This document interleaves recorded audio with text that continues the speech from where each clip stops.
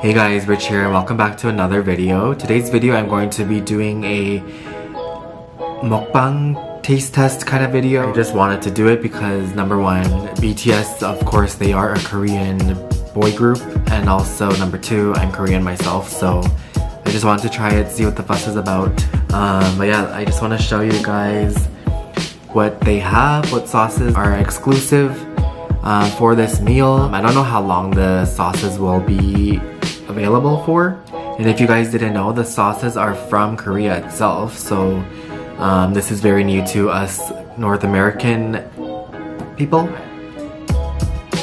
So first I got my drink. I got an iced tea, but as you can see, it is a purple cup instead of the normal white. And of course, as you saw in like 2 seconds ago, it says BTS Meal.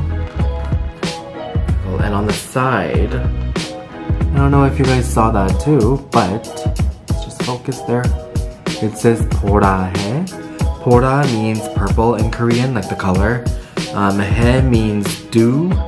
So I don't really know why they said that because it doesn't make sense. It came with fries. Obviously typical fries, red packaging that we all see every day. I wish that was a different color, like they should have done that to go with the theme, you know. And then I got the nuggets. It's a 10-piece chicken nugget. Obviously we all know what a nugget looks like. On the sides it has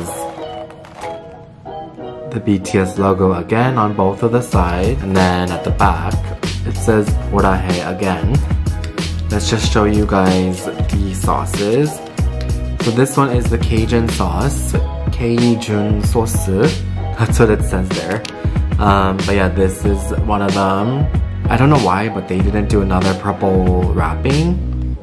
But this is a sweet chili heat. I haven't tried any of them yet, but we will in this video together. I'm gonna start with the sweet chili sauce. It smells very like Korean fried chicken, that sauce.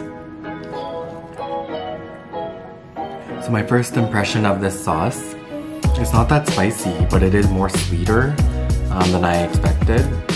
If you tried the sweet chili sauce from Popeyes, it tastes very similar to that one, but I like the Popeyes chicken sauce better. Next is the Cajun. Looks like that, looks like nacho sauce. This tastes like honey mustard mixed with wasabi. That's like the best way I can describe it.